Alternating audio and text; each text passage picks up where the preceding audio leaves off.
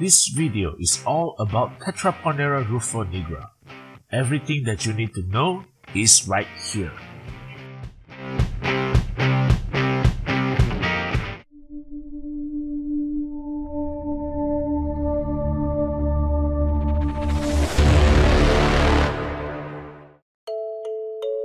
Tetraponera rufornigra is one of the most wanted exotic ant species by all ant keepers, besides harvester ants, bull ants, leafcutter ants, and Dinomyrmex gigas. Why? Simply because they are hard to raise from a single queen. I'm just kidding. It is all because of its iconic long and slender bicolored body. In the Tetraponera genus, rufornigra is the only bicolored species, also having a very painful stinger.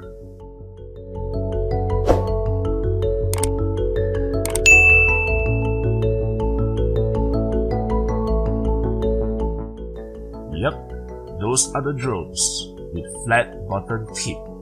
In other words, penis.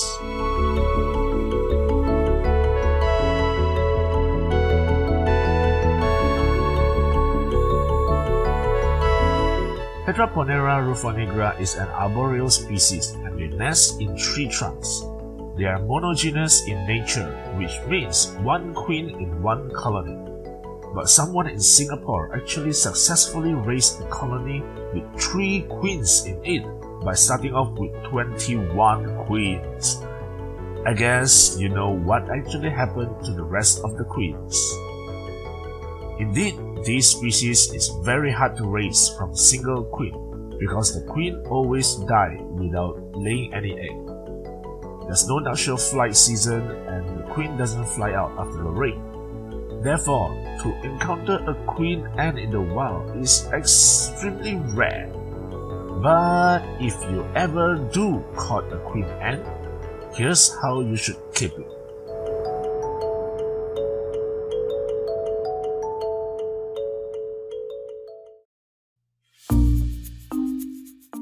Now, me and my brother have tested out various ways to raise them. We've tried ordinary testing setup, natural setup, high humidity, no humidity, only wood, all failed. Until my brother tested out the new setup, he succeeded. My friend tried his setup and he succeeded as well. As for me, mine did too. Here's what you need. A test setup with little water, split the nesting space to 2 to 3 partitions, and give it an outward. That's it! Simple, right? Then feed the queen a drop of honey once a week, a pre-killed roach once in 2 to 3 days. You can feed them superworms or mealworms as well. You need to feed the queen because Tetraponera is a semi-claustral species. You can check on the queen every day because she doesn't get stressed out easily. That's basically all you need to do and wait for 2 months.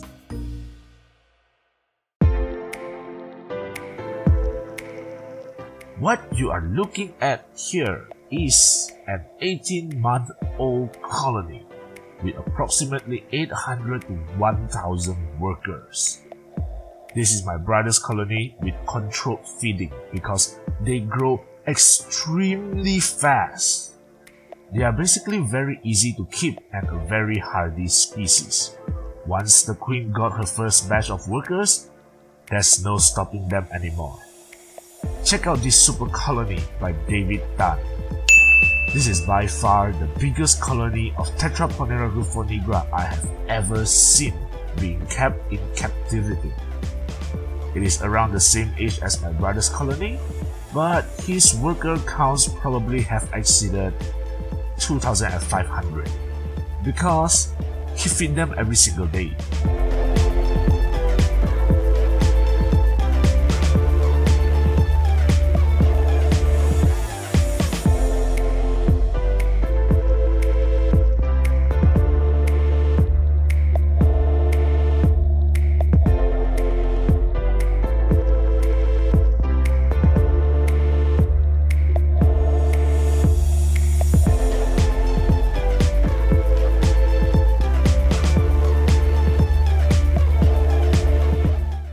So in order to keep them, you need to know them.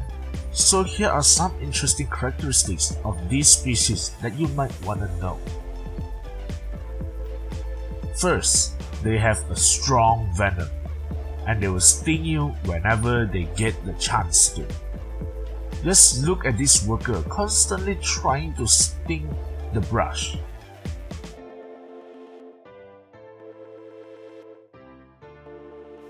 In a scale of 1 to 10, if the pain of their sting is 10, the sting of Solenopsis geminata is only 2 to 3.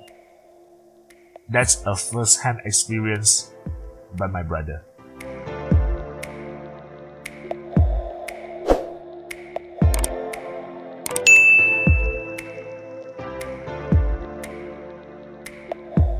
Second, they have strong grip.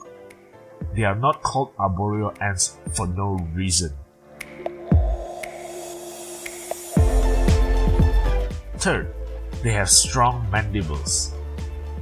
Just look at how difficult it is for me to remove that ant from the brush.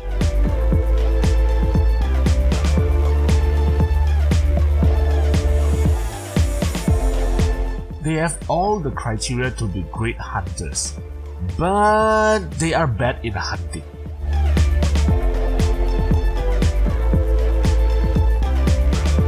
Well, they seems to be blind and can't really see the prey even when the roach is just right in front of them. That's why they detect their prey by vibrations. But because their venom is so strong, one sting from them will immobilize their prey in just a few minutes. This is an adult dubia roach, struggling to move.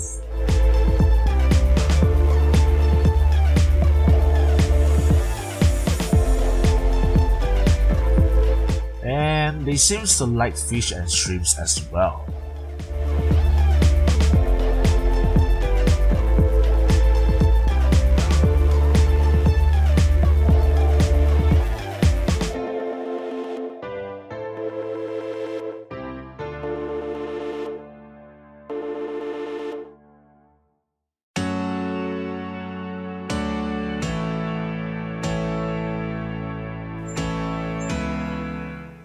Remember the qualities they have to be great hunters? Well, these qualities actually made them the ultimate Houdini of the ants. If I get to choose whether to have Tetraponera rufornigra or Solenopsis geminata escape in my house, I will choose Solenopsis geminata.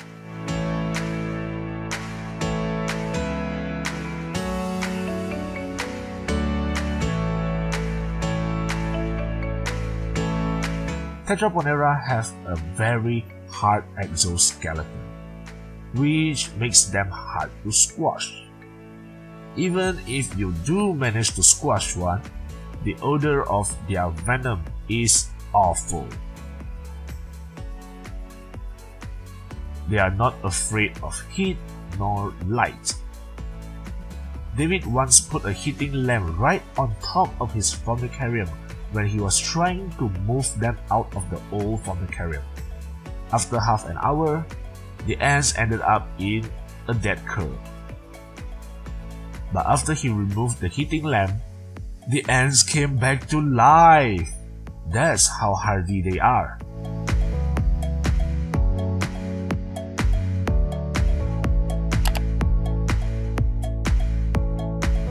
They can cross literally any barrier. They can swim, they can walk right past Vaseline and Fluon. A huge colony like this will require you to apply baby powder barrier every single day, and they can chew through apparently anything. My brother's colony escaped by chewing through the vinyl tubing. As for David's colony, they even tried to chew through the acrylic through the breeding holes. Finally, as I mentioned earlier, the light doesn't bother them and they favor high temperature. If you are keeping them in an air-conditioned room, they will not be active, nor will they grow fast. But I doubt they can survive in an aircon room. So don't keep them in an aircon room.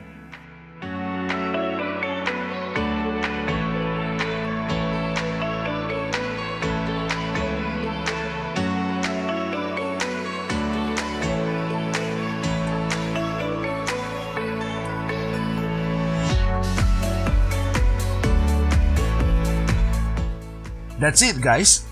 That's all you need to know about Tetraponera rufornigra, and that's basically all that I know about Tetraponera rufornigra. So if you do like this video, please give it a thumbs up and comment something. Don't forget to share this video if you find it useful and subscribe to my channel. And I'll see you next time.